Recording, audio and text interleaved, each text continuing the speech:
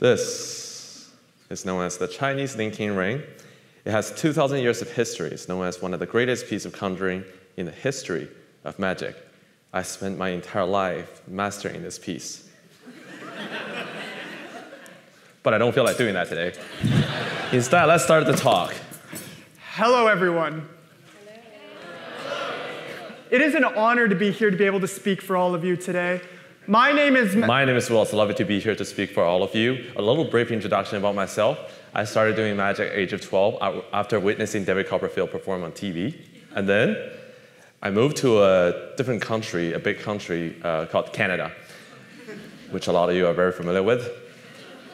And magic became my way to associate myself with the outside world because at the time, I wasn't able to speak any English at all. As I'm developing my performance skill, I feel like I hit an obstacle because I feel like it's really hard for me to emphasize my character on stage. And then I saw someone perform. He was exactly the opposite of the way I was. My character is more of a wacky, outgoing, or perform with audacity type of character. And he was the exact opposite. He was more like a gentleman, very laid back, very relaxed, charming. And so I asked him, would you like to work on a dual act together? And he said no, that was the end of it. Just kidding, he said yes. And that person is Matthew Stewart. Why don't you say hi to everyone, man? I was going to before you cut me off. Oh, I'm sorry, I did that on purpose though. I'm Matt. Before I discovered magic, I wasn't very social. In fact, I was a very shy kid. That all changed the moment my mom realized I took a particular interest in a coin trick. Anyways, that's enough introduction. Bottom line is, we both love magic. And together, we overcame a lot of obstacles. We found a lot of answers to our questions. And today, we're going to share one of these answers with you. The answer to this question: how to make a living doing what you love. Whenever we perform, people ask us a lot of questions like, wow, you must need really big hands to do that. Or your fingers must need to be very nimble.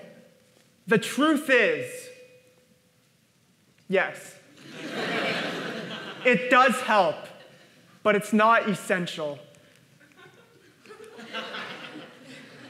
Okay. Yes, there are actually 3 aspects to this question. The first aspect is doing what you love part. As he mentioned earlier, having a big hand does help, but it's not essential. Ladies and gentlemen, I give you our friend, a world-class sleight of hand artist without hands, Maddie Gilbert. Unlike most of the other magicians out there, Maddie was born without hands. But that didn't stop him from pursuing his passion. He developed his own techniques, and lately he appeared on the new show, Fool Us by Penn & Teller. And he actually managed to fool Penn & Teller. You guys can check out that video on YouTube. It's all over the internet. And that's just a picture of us with Penn & Teller. I call this picture Penn, Will, and Matt and Teller. It's cool to throw that out there. So being passionate about something can really help you drive towards your goal and overcome a lot of obstacles. But is having passion really enough? We have another story we'd like to share. And for the sake of the story, we'll just let the name of the person remain secret. We'll just call him Anonymous. Our friend was one of the best cardicians in all of Canada. Not only was he a working professional, but he also dedicated a lot of his time helping younger magicians, helping them work on their skills and develop their crafts. You can imagine how shocked we were when one day he came to us and he told us, I want to quit magic. I said, why? Why would you want to do that? You spend your entire life working in your craft. He said, look, I'm 26. I don't have a decent place to live. I can't afford a vehicle. I can't afford a relationship. I'm broke. And this is what magic has done for me. I've had enough. I want to quit magic. Needless to say, that was a heartbreaking moment for me, and that's when I swore to myself, I will never let something that I love become something that I regret doing. And it all comes down to having a good business sense. Yes, it all comes down to make a living. So I began to read a lot of business books, and that's when I learned the key concept of this is to understand the difference between customers and consumers. The customers are the people who are actually buying your product or service. The consumers are the people who are using it. So the customer in our case is, for example, would be corporate event planners. The consumer would be the guests attending the corporate event planners' events. They're both looking for different things, and we need to satisfy both of their needs. For the customers, they're more interested in our branding, promo videos, what we're wearing in our promo videos, testimonials. Whereas the consumers are more interested in interacting, laughing, and having a good time. So needless to say, we hit a lot of obstacles when we were trying to move into the corporate market and started trying to convince the event planners that we're really entertaining. We're really good at what we do. We found a much better way to accomplish this goal after we work on our branding, packaging, and also professionalism. So now let's say we completely understand the needs of our customers and consumers. When it comes to making a living doing what you love, there's also the how aspect to it. And we want to introduce that aspect of it with a story about one time in Las Vegas. Whenever we visit a new place, we always like to try and open up to that location by busking. Busking is essentially performing on the street for money. It's not the best way to make a living, but it is a great way to work on your skills and develop your craft presentations. While we're in Vegas, we find that it's really hard for us to grasp someone's attention. In magic, in busking, there's something called the draw, which is something that you do to draw people close. Once you have a small crowd, you can then work with that crowd and draw a bigger crowd. Our draw is the Chinese thinking ring. Whenever we do the Chinese thinking ring in a city like Toronto, Ottawa, or Montreal, or Chicago, you would have a small crowd of people surround us by the end of the routine. But that was not the case in Vegas. At the end of the routine, people clap, then they quickly leave. We started to think it was almost impossible to keep people's attention with magic in Las Vegas. But that quickly changed. We had a friend we made in Vegas come up to us, and he said, "Let me try. I want to show you guys something." So our friend stands up on this platform. Before he's even done anything, people start to come up to him. He starts talking to them. "Are you guys the magician? Are you guys the audience? I'm the magician." Just by these small interactions, people started gathering in. Before he'd done any magic, he had a huge crowd of people.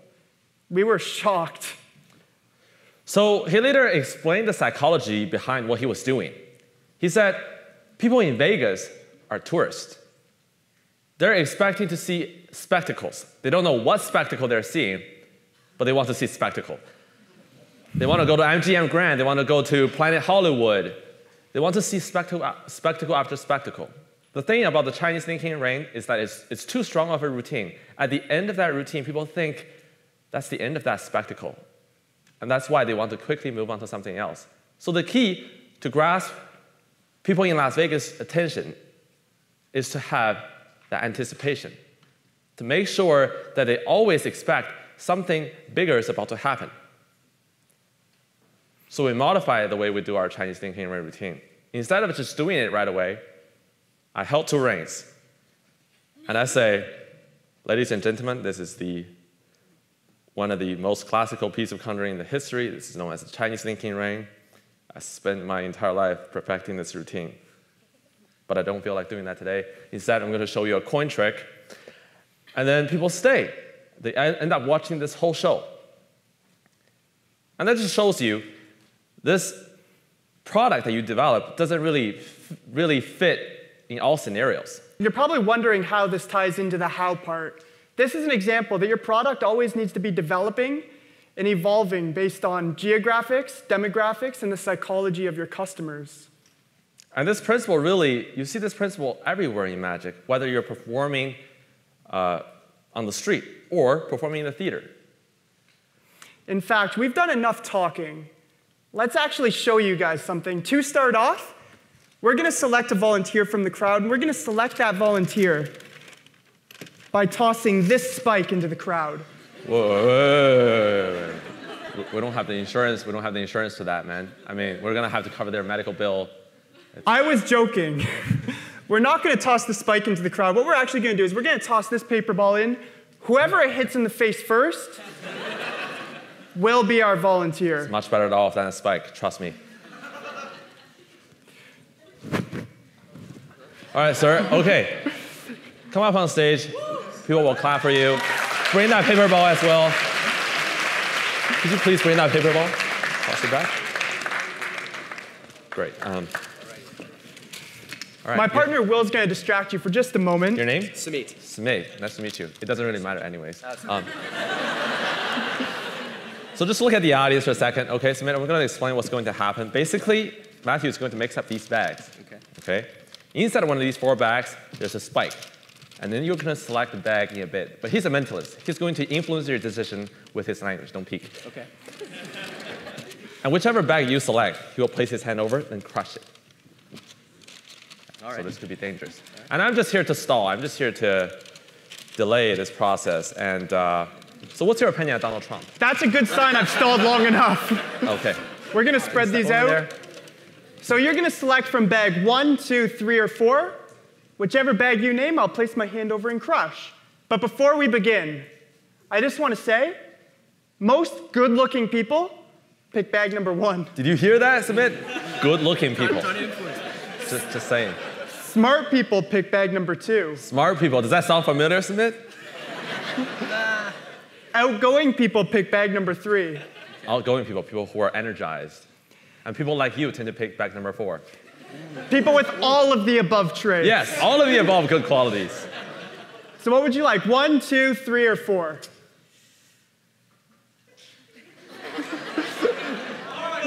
I trust that guy. No, this one's your decision. Oh, it's my decision, OK. I still trust that guy, 4. 4 actually means death in Mandarin. Just saying. So you want 4. I want 4. So 1, 2, 3, 4. You're not buying it, are you? You're sure it's not under bag number 4? Positive. Positive? I like your confidence.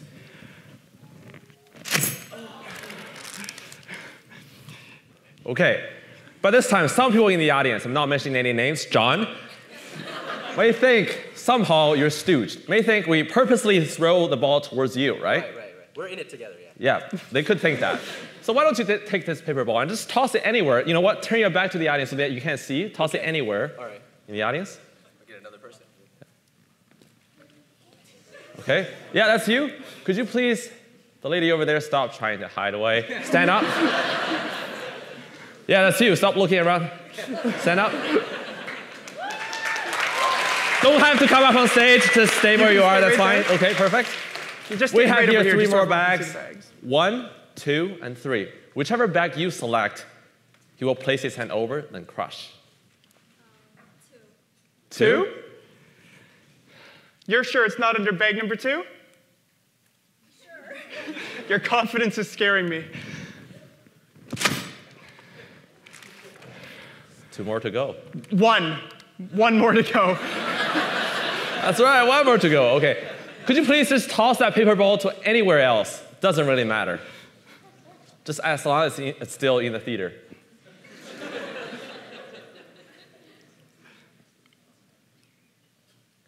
OK, would you please stand up for everyone? And we have here 2 more bags, 1 or 3. This could be game-changing. We'll offer you a chance to change your mind. You really don't want to. OK. I'm a little nervous about this one. Actually, Will, can you hold your hand out for me? Yeah, what's up? Thank you. Wait, that was a part of the deal. Are you sure about this? 3. Let's give a huge round of applause to all of our volunteers for not ending my career. Thank you so much. Actually, Thank you. can you just verify for everyone? Go ahead, tap that. You wouldn't want to slam your hand down on that, now would you? It's real. Let's give him a huge round of applause for helping us out. Thank you. It's a stupid way to make a living. So this routine was actually originally developed by an England magician named John Allen. And we modified this. And the first thing we changed was after the first spectator come up on stage, instead of having him select 3 bags, we only ask him to select 1, and then toss the paper ball into the audience to select the second spectator. But we find that through performances, by doing this, it changes the entire tempo of the routine. It adds to an actual layer to this piece. Because the moment when the spectator tosses the ball into the audience, everyone becomes part of the show.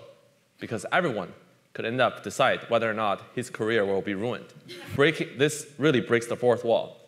There's also another aspect we changed, because we know this routine is very uncomfortable for some people because of the danger element. We wanted to add some humor in so at least everyone can enjoy it. Even if you're a little uncomfortable, at least you get a good laugh out of it. My pain and suffering, yes. And so this combining theory and application, this in engineering science is known as praxis. And in other fields, this may be known as product development. So let's look at the question again. How the how really translates to engineering. And make a living really translates to having a good business sense. And doing what you love can essentially translate to passion. Because the key thing to this question is that you don't get to decide whether or not you can make a living doing what you love. The market does. And having a good business sense can help you understand your role in the market. And having an engineering way of thinking can help you develop this product to fulfill that role. And even though this process can be painful, can be excruciating, it doesn't matter because at the end, you're passionate about it. So what's next? For us as performers, our business is limited by our time and energy. So the next reasonable step for us is to scale. And it is really difficult to scale as performers. But there has been a successful business model out there that started in Canada and then turned into a multi-billion business. That company is called Cirque du Soleil. You might have heard of it. Yeah, might have. And there's a big difference between Cirque du Soleil and Magic as a performance arts company because Cirque Act focuses on the act, whereas Magic Act focuses more on the character. And this sort of segue into what we're doing next. We're actually collaborating with the U of T Magic Club to host a Grand Illusion show. And we've been working on this show for over 2 years now. The original idea we had was to raise the awareness and educate the general public about the inventors behind these illusions. When you hear a great music piece, you probably know whether it's by Mozart or Beethoven. If you see a great painting, you probably know the author. But that's not the case with magic. If I were to ask you, who was the inventor for the trick metamorphosis, where a person is locked inside the trunk and then switched with a person that's on top? You probably didn't know it was by a guy named John Naval Maskelyne, later popularized by a little-known guy named Harry Houdini. So hopefully, this can help even educate the general public a little bit about this knowledge behind the inventors for these illusions. So anyways, I think that's it, right? Yeah, thank you very much. Thank you. Actually, wait. Yeah. I think everyone's still a little curious about the linking rings. Yeah, okay, the Chinese linking ring, yeah. Sorry, what's that? Oh, sorry guys, we're out of time, but we'll do it at the theater show, I promise. See you guys. Thank you very much. So much.